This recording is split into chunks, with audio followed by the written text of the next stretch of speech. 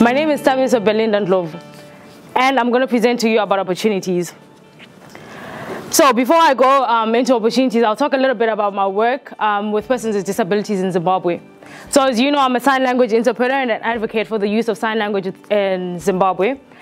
And before I started working in the deaf community, I knew a lot, according to me, about persons with disabilities. I knew we had athletes who are persons with disability, who have disabilities. We have 2 senators in Zimbabwe who have disabilities. And we have famous people in Zimbabwe who have disabilities. It is only until I got engaged within the deaf community that I saw that opportunity was not provided for all. What do we term disability for us? For most people, disability is someone in a wheelchair. Where you can see that a wheelchair, they need a ramp.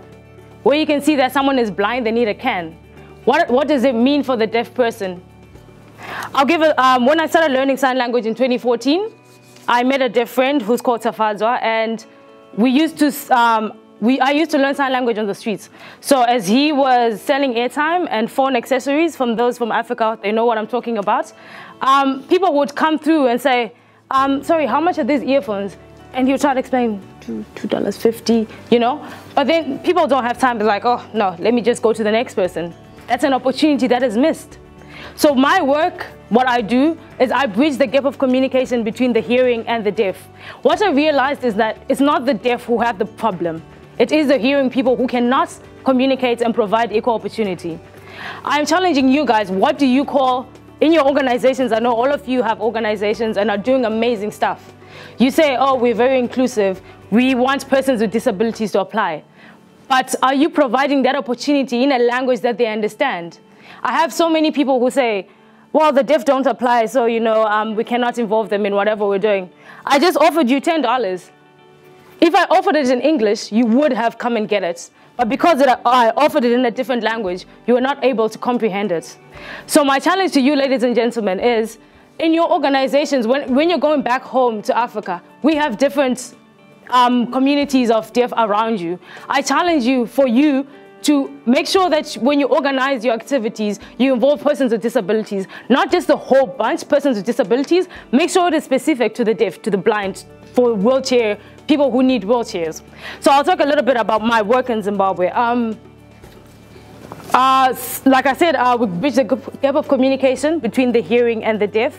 We do this through the internet, and we post YouTube videos. We post YouTube videos online on different platforms so that people, wherever they are, can access the material.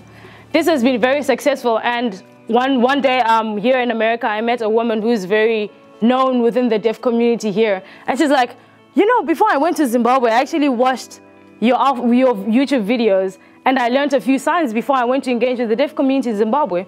So this is something that my friend and I started thinking, you know, doing because we were doing it among us, but it has grown to be something huge. So persons with disabilities also have talents. This is my friend Safadzwa. He's an artist with his German mentor.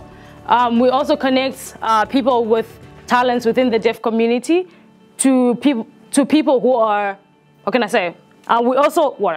We connect the deaf community.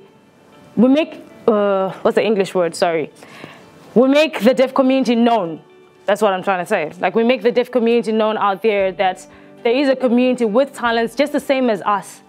So my challenge to you, ladies and gentlemen, is when you go back home, like I said, program your activities so that it is inclusive and so that you include everyone in what you do.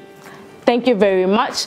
Very soon, we're making an application that will help bridge the gap of communication for doctors, nurses, teachers and stuff like that, because in Zimbabwe, people do not know sign. Hence, when a deaf person goes to the doctor, they're not able to get the adequate medicine or the adequate treatment because the doctors do not know how to communicate.